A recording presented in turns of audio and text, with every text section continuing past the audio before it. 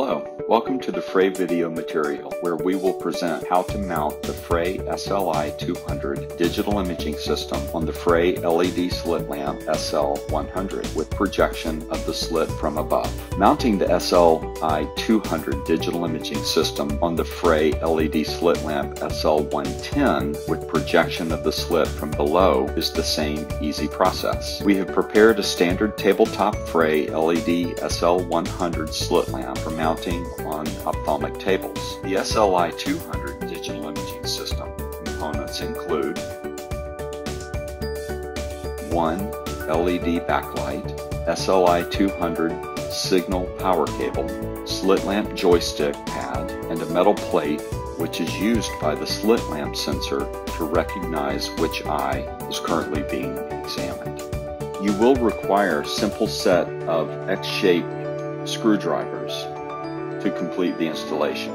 Next, we will demonstrate how individual components are easily mounted to the Frey LED SL-100 slit lamp. Firstly, we will commence with the installation of the metal plate required to recognize which eye is currently being examined. It is important to place the metal plate on the left side when facing the Frey SL-100 slit lamp. To install this metal plate, the Frey LED SL-100 slit lamp must be removed from the tabletop.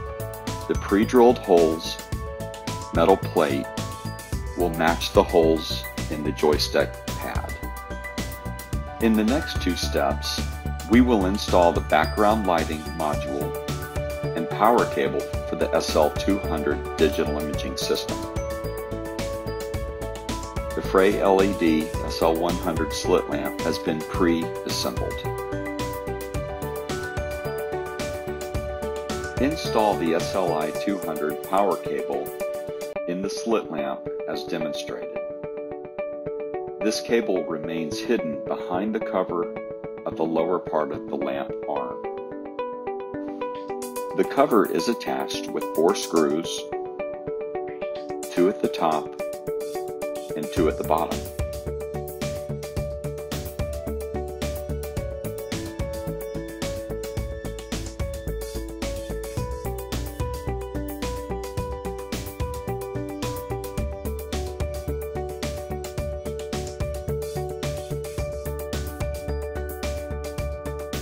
In the lower part of the arm, there is a socket in which we plug the SLI-200 power cable in.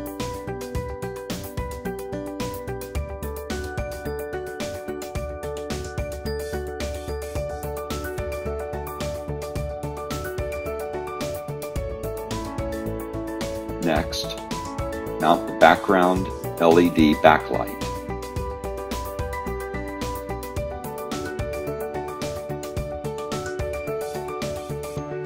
The last component to be installed is the SLI-200 digital imaging system. Please note that the optical channels on both sides of the device must stay uncovered before installation.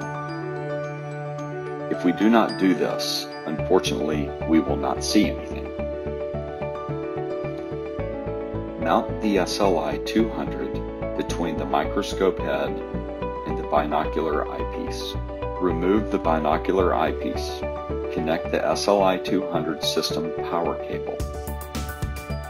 The SLI-200 power cable should be inserted into the plug and then firmly fastened to ensure secure fitment. Mount the SLI-200 digital imaging system body to the microscope head and secure. Attach the binocular eyepiece and secure. Now you are ready to proceed. Turn the SLI-200 digital imaging system device on. Ensure that the power is on. Wait a few seconds for the software initialization, and you are ready to work.